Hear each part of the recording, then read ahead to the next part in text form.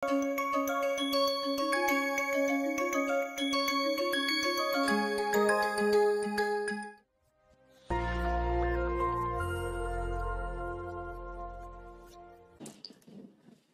everyone.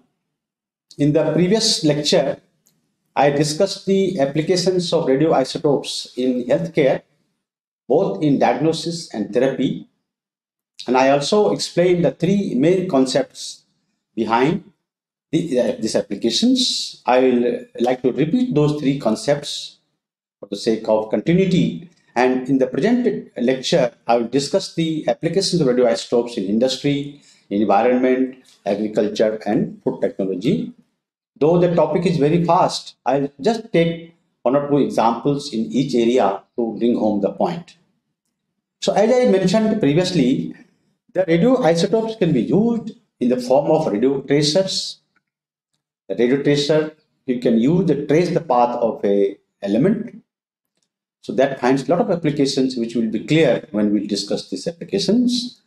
Radioisotopes are emitting radiations which are highly penetrating, and this can be used like we use X-rays for detecting the fractures in human body, in the bones. You can use radiations in many applications, which we will make very clear subsequently.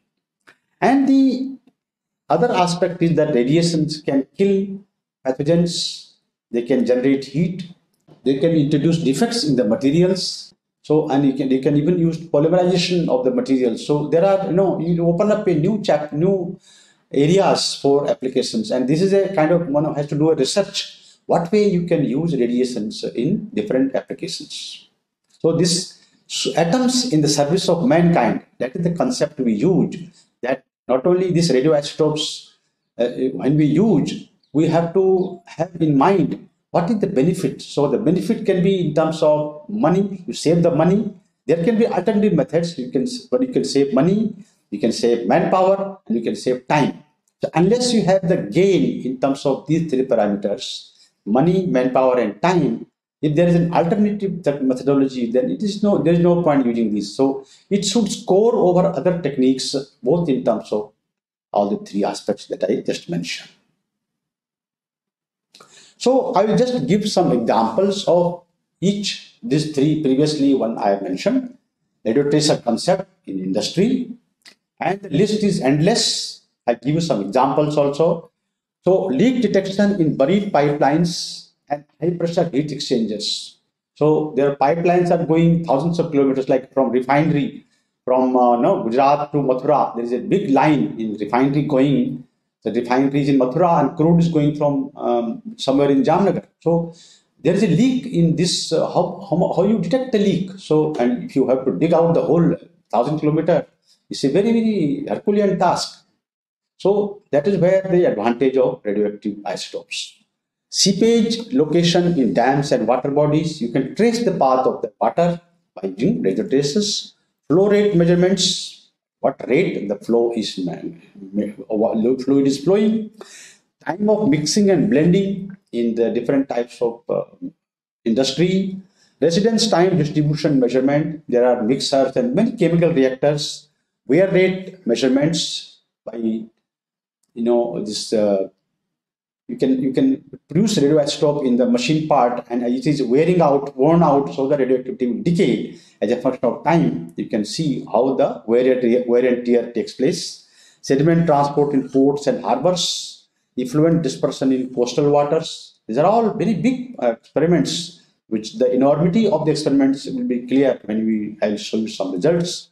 Effective management of oil fields. So oil field, you are taking out the oil and then the water will gush. So how much time you can continue to tap this oil field?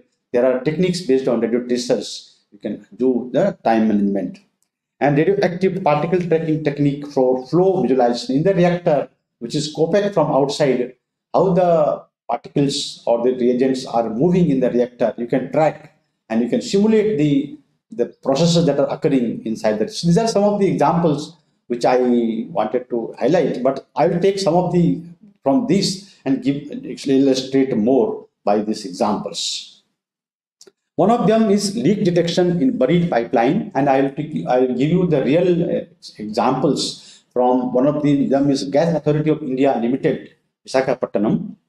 So there is a pipeline. Very short explanation I will give. Suppose you have got a pipeline here, and the fluid is flowing from here to here. It can be hundreds of kilometers. And suppose there is a leak somewhere here. Now, how do you know? You find out where is the leak. This is the project. You cannot dig the whole line. So what they do, they first place the marker sources from the surface, like cobalt 60 sources from the surface. From the surface, you just dig them and put above the pipeline. They are outside the pipeline, and now you inject the fluid containing the radioisotope, like ethyl bromide. If it is a liquid, you can use bromine 82 labeled liquid. And then wherever there is a leak, the activity will come in the soil. And now you take a detector through this pipe at a particular rate. The detector will detect not only the leak but also the gamma ray from the markers. So in the output of the detector, you will see these markers that they will tell you the position of these markers. So you can know, suppose there is a leak here, you will see a broad peak here.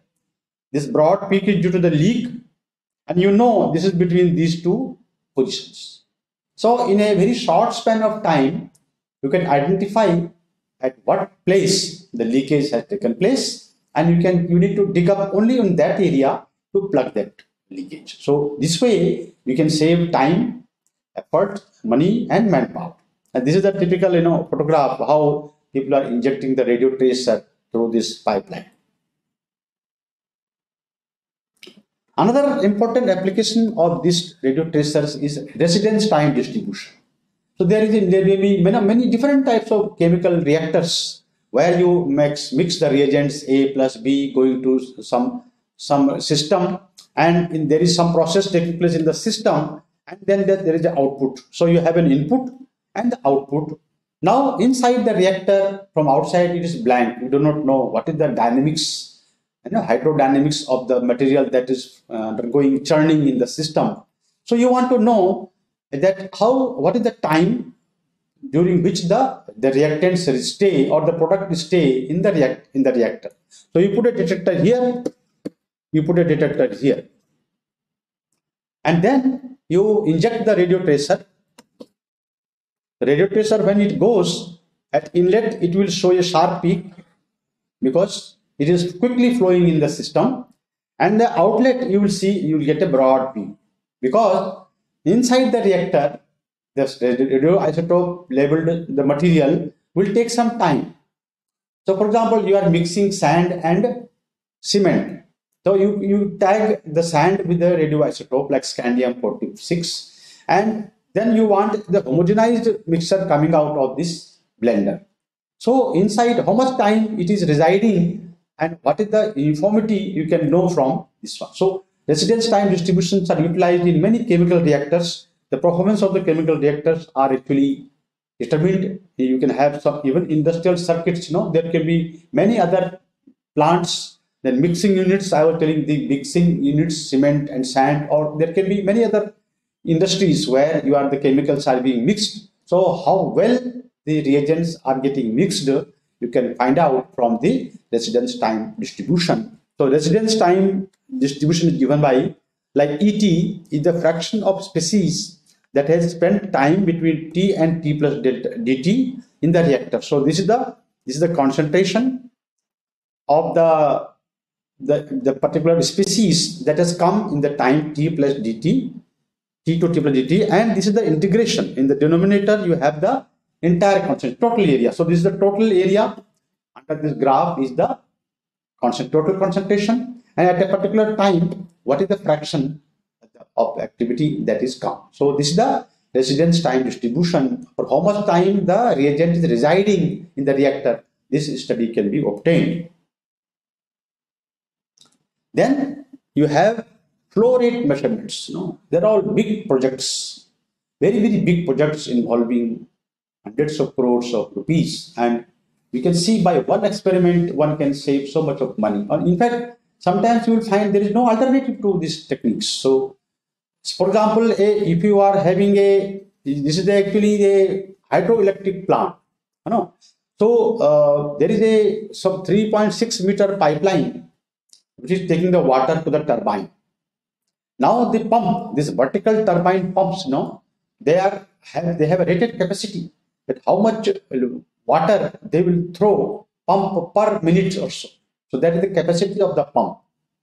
So you want to calibrate this because how much is the power consumption of this pump? What is the flow of the pump? So to calibrate these pumps, you require to do investigation and how to investigate the pump capacity, the flow rate, and all that. So for this, a bromine 82 can be used as a tracer. So what you do, you measure the flow rates of water. So in water, you can mix the sodium bromide, and so bromine will go with the flow of water. So you can use this technique and you can put suitable detectors at initial and final stage, and you can see the activity that is flowing.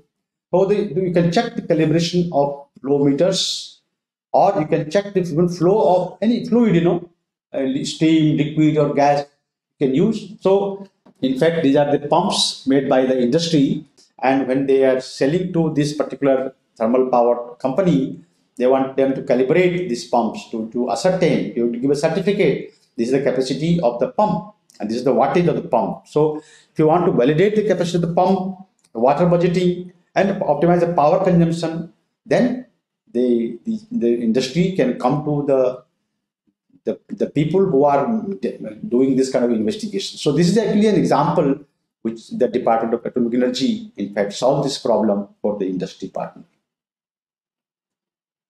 Another kind of investigation is silt movement in ports and harbors. So what is this silt?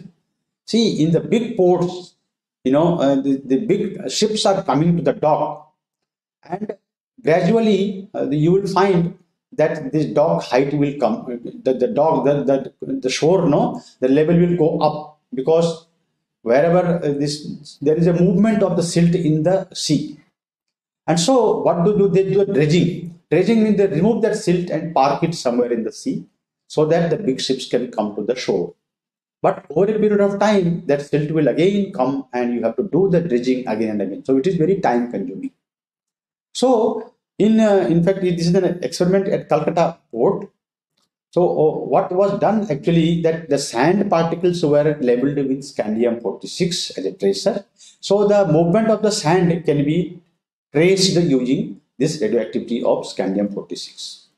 So what they do, they dredge this silt and park it somewhere quite far off. And so this is the place where they have placed the dredged sand, which is now tagged with the radioisotope. And over a period of time, now you measure the activity of scandium 46 in XY direction. And you can see here, these are the contours of activity, isometric points. And so essentially this tells that this silt can move in these directions. In this direction, there is no movement. And so you can identify in which place you should put the dredged sand silt so that it does not come to the port or harbor as a function of time. So these are the kind of mega experiments which you can do. So they are used to investigate suitability of dumping site for the dredged material and optimization of the dumping operations. So in what place they should place the dredged sand so that it doesn't come back to the place from where it was taken out. These are the kind of experiments people are doing. So these were the few examples of radio tracer application where you trace the path of a radioisotope, and then you can trace the path of sand, you can trace the path of a chemical, anything you can trace the path of a fluid, even water body you can trace the path. Then other application is penetrative power of radiation, where the gamma rays are penetrating through a solid material and they follow this exponential decay, I equal to I0 e raised to minus mu x, where mu is the attenuation coefficient. So these techniques are called non-destructive testing methods, NDT. NDT, very useful in industry for measurement of thickness, density, defects in the materials. Now, for example, the high technology materials, there is some welding to be done. So how good is the quality of the weld, because they are going to remain in the plant for long times. If the welding is not proper, it will affect the integrity of the system. And for that, gamma radiography is used extensively in industry. In fact, we train the people who do gamma radiography in the industry. So there is a training program in the Department of Atomic Energy. One can enroll for that and do the certificate course, and then you can become a radiographer. So the non-destructive examination of welds and castings, this is not the only example. You can have many other examples. You have a high energy gamma source and low energy gamma source for radiography. If it is a heavy material, big equipment, you require high energy gamma, typically a cobalt 60 of 20 curie. And if it is a smaller product, smaller machine, then you need to have low energy gamma emitter and 100 curie of Iridium-192. So like boilers, pressure vessels, ships, aeroplane components, all can be investigated for their integrity, their structure. There is no crack inside, micro cracks. No, there could be micro cracks. The NDT, the radiography can tell you even micro cracks. And so this is a typical example of a component, a component which has got thick parts and thin parts. So when this is the area where it is thin walled, that means it doesn't have much thickness. So when you do gamma radiography with low energy Iridium-192, you can see some opaque part. But when the same thing you see in gamma in cobalt 60, we don't see that part, because gamma energy cobalt 60 gamma will just pass through. So by playing with the gamma ray energy, you can investigate the different types of samples, small or big. And this is a typical gamma camera called ROLI, developed by BRIT, the Board of Radiation Isotope Technology, BAE. So this can be taken, and the source is kept inside the shield. And when you want to do the radiography, you take out the source from the shield, expose the sample, and again after the exposure, you take it back to the shield. So it can be transported in different places for NDT experiments. So these are the kind of big machines, radiography of aircraft engine, of concrete structures, or even the plug valves. The small as well as the big, aircraft, the big machines can be done. You need to do radiography, because you have to, as a part of the quality control, you have to assure the end user that this will meet those requirements. So when you say an aircraft, the probability of accident 1 in billion times. How that number comes? Because they have undergone through tough tests like this kind of testings. Now I come to another NDT technique called computed tomography, CT. The computed tomography is an advanced version of radiography, where you not only take the image, you get 3D image of the equipment. So NDT of engineering and industrial specimens, you can do even cross-sectional images of the internal structure of the object. So in radiography, you just expose the equipment to the gamma rays, and you take the film. You take a film on which you can take the image of the organ, like you take an X-ray. So radiography is like X-ray, but tomography, is much more advanced. So you have an object, you put the object here, and there is a source inside this shielding. So it will come as a beam through this collimator, and you can do XYZ movement of the object by a goniometer, and then the gamma ray will go and by a collimator will fall in the detector. So what you do, you rotate the object in XYZ direction in the form of thin, so you get cross-sectional image of each slice of the object. So you can go take it up, you get the circular plates, circular images, you take in XY direction, you get different cross-sectional area, and those images are constructed by the computer, and you develop the 3D image of the machine part. So this is the more advanced version of radiography, in where you get the 3D image.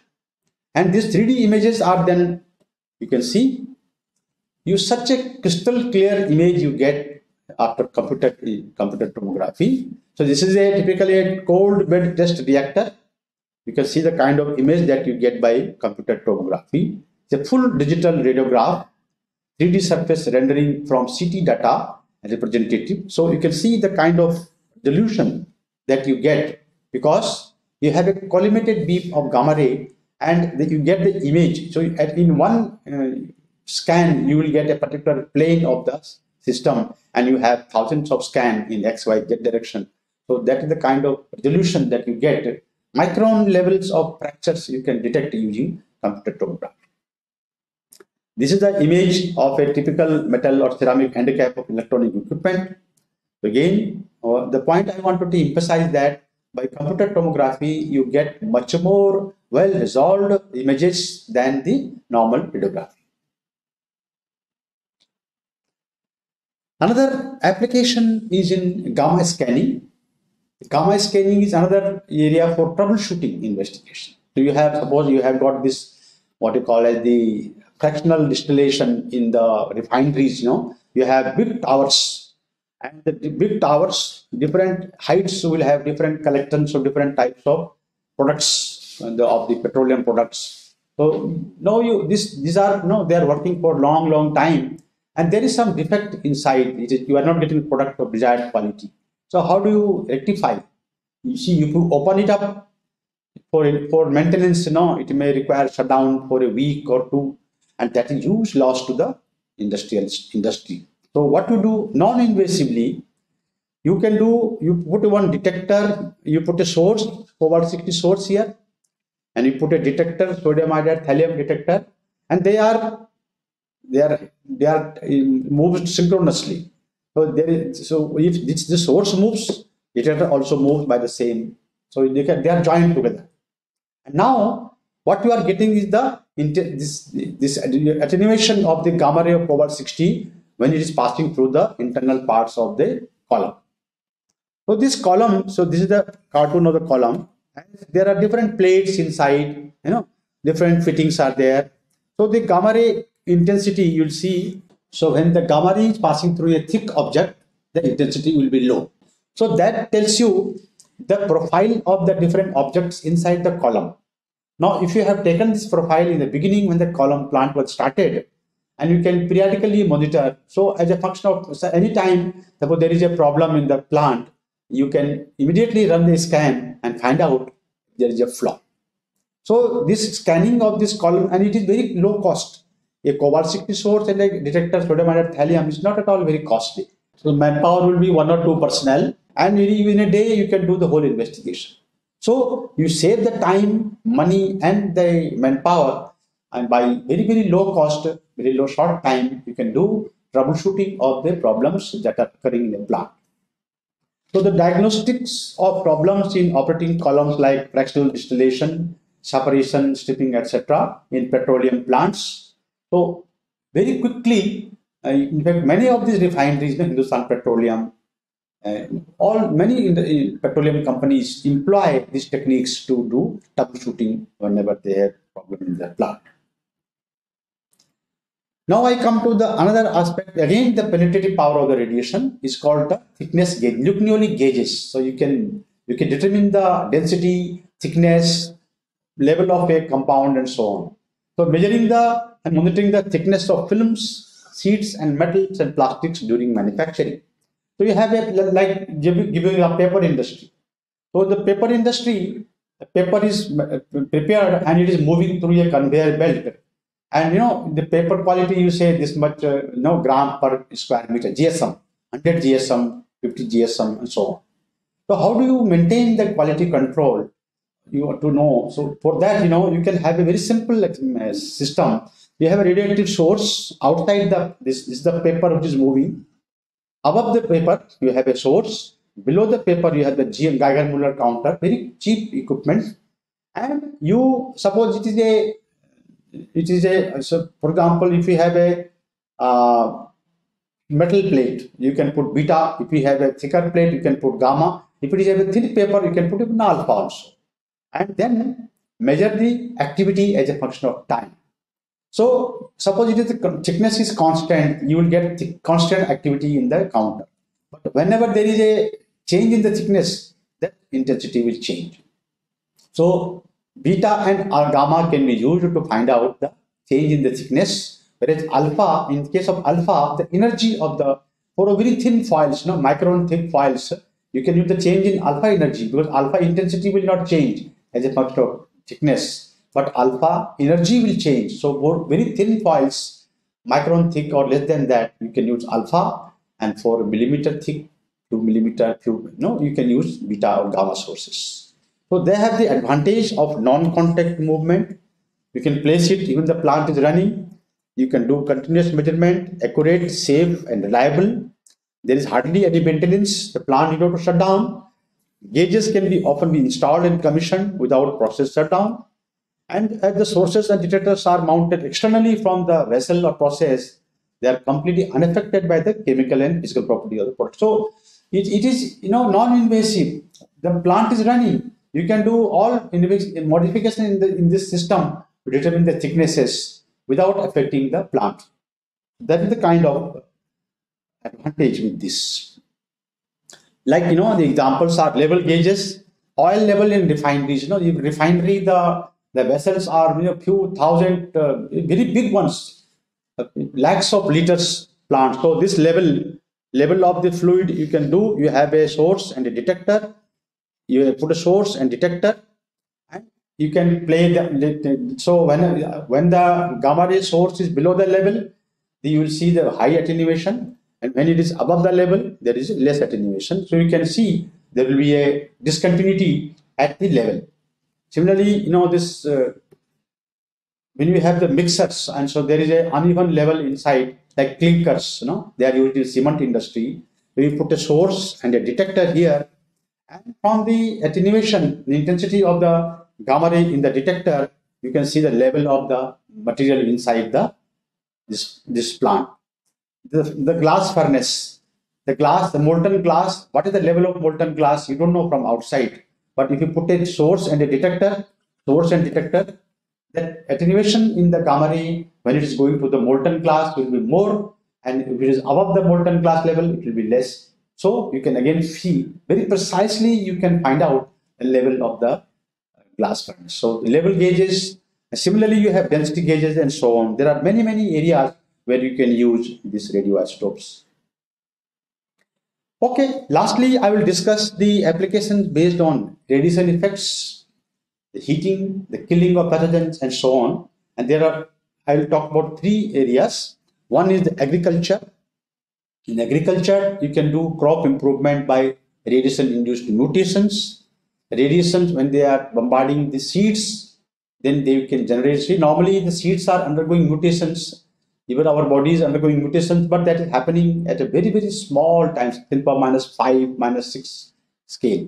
But by mutations, you can accelerate the mutation. By radiation, you can accelerate mutation by orders of magnitude, 1,000 to 10,000 times faster mutations can take place.